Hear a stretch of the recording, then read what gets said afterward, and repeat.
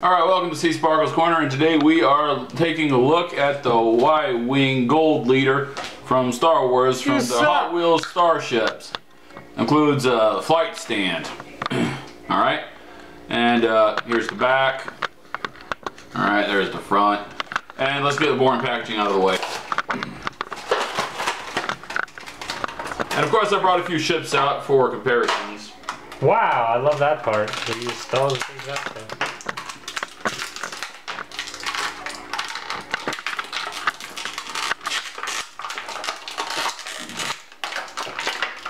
Careful, you're gonna ruin the paint job, bro.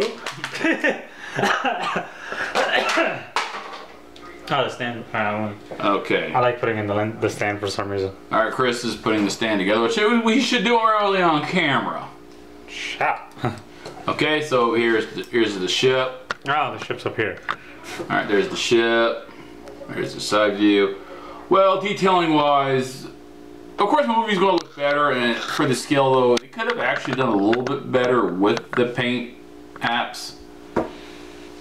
And I'd have to admit though, it's pretty smart using these clear plastic on the engines, so that way you don't have the very narrow like plastic. That's a good thing.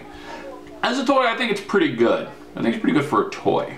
I just wish the R2 unit was actually painted like some sort of color around the edge there, so it could be more noticeable to see.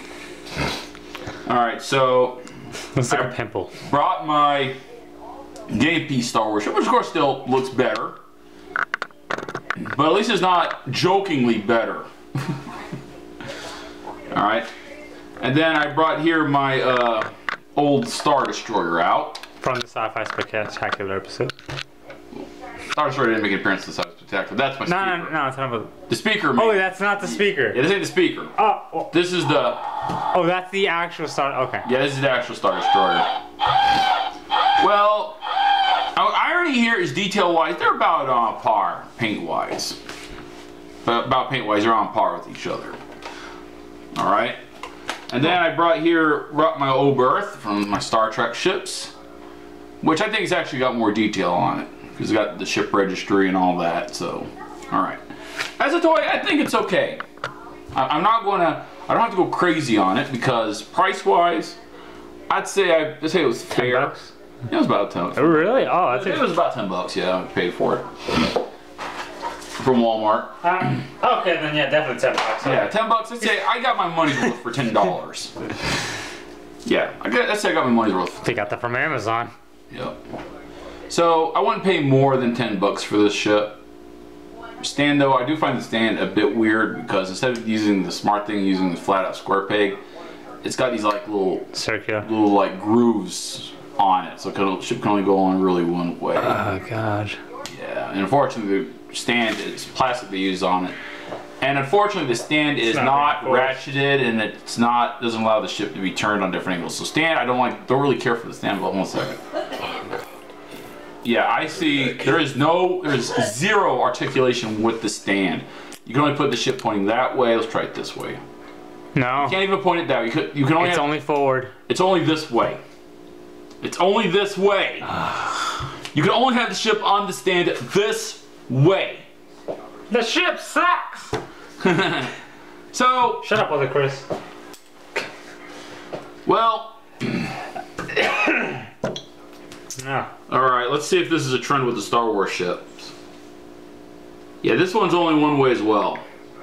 So, with Star Wars ships, they do tend to do that, where you can only have the ship on one way.